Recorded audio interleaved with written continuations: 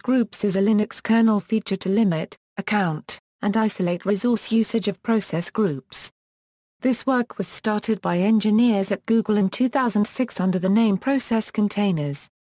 In late 2007, it was renamed to Control Groups due to the confusion caused by multiple meanings of the term container in the Linux kernel, and merged into kernel version 2.6.24. Since then, many new features and controllers have been added, such as support for kernfs, firewalling, and the introduction of a unified hierarchy.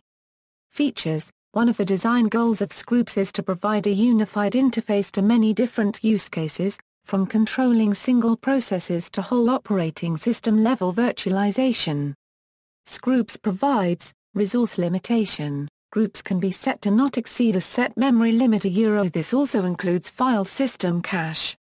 The original paper was presented at Linux Symposium and can be found at Containers, Challenges with the Memory Resource Controller and its Performance.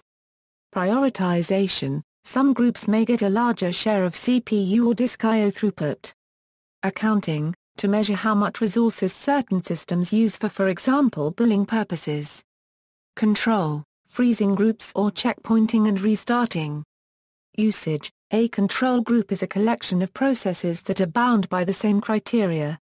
These groups can be hierarchical, where each group inherits limits from its parent group. The kernel provides access to multiple controllers through the Cgroup interface. For instance, the memory controller limits memory use, CPUACT accounts CPU usage, etc. Control groups can be used in multiple ways, by accessing the Cgroup virtual file system manually, by creating and managing groups on the fly using tools like Create, cgexec, and Classify, through the rules engine daemon that can automatically move processes of certain users, groups, or commands to Cgroups as specified in its configuration. Indirectly through other software that uses Cgroups, such as Linux Containers Virtualization, libvirt, Systemd, Open Grid Scheduler Grid Engine, and Google's LMCTFY. The Linux kernel documentation contains full technical details of the setup and use of control groups. Redesign of Cgroups was started in 2013, with additional changes brought by versions 3.15 and 3.16 of the Linux kernel. Namespace isolation, while not technically part of the Cgroups work, a related feature of the Linux kernel is namespace isolation, where groups of processes are separated such that they cannot see resources in other groups. For example, a PID namespace provides a separate enumeration of process identifiers within each namespace. Also available are mount, UTS, network and sysvipc namespaces. The PID namespace provides isolation for the allocation of process identifiers, lists of processes and their details. While the new namespace is isolated from other siblings, processes in its parent namespace still see all processes in child namespaces albeit with different PID numbers. Network namespace isolates the network interface controllers, iptables, firewall rules, routing tables, etc. Network namespaces can be connected with each other using the VETH virtual Ethernet device.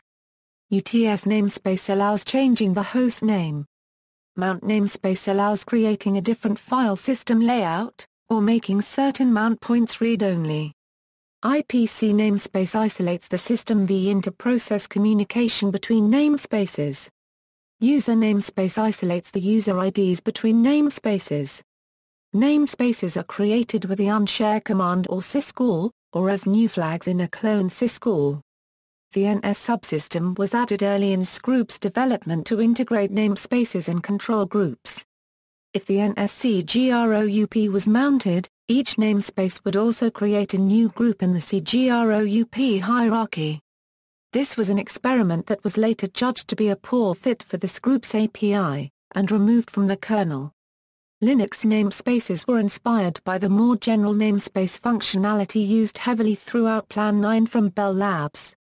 Unified hierarchy. Whenever designing a software, the software engineer picks solutions which overall best blend the exigencies regarding stability, security, performance, as well as maintainability, programmability and usability. By their nature, they balance each other. For example, a mighty API to user space that doesn't offer too much functionality, but carelessly exposes some key inner working, might seriously compromise stability and security. That is especially true if that software is part of the Linux kernel. John Heo decided to alter Cgroups to prevent these scenarios. He designed and implemented a unified hierarchy with only one user space entity that has exclusive access to the facilities offered by Cgroups. Kernfs was introduced in the Linux kernel with version 3.14, the main author being John Heo. One of the main motivators for a separate kernfs is the Cgroups file system. Kernfs is basically the splitting off of some of the SYSFS logic into an independent entity so that other kernel subsystems can more easily implement their own virtual file system with handling for device connect and disconnect, dynamic creation and removal as needed or unneeded, and other attributes. Redesign continued into version 3.15 of the Linux kernel. It is anticipated that, in the future, debugs will also become based on kernfs. Kernel memory control groups. Kernel memory control groups were merged into version 3.8 of the Linux kernel mainline. The KMEMCG controller can limit the amount of memory that the kernel can utilize to manage its own internal processes. Adoption. Various projects are using Cgroups as their basis, including the following: CoreOS, Docker, Kubernetes, LMCTFY, LXE, Mesos and Mesosphere. See also. Operating System Euro-level virtualization implementations, references. External links, Linux kernel documentation on Cgroups, Linux kernel namespaces and Cgroups by Rami Rosen.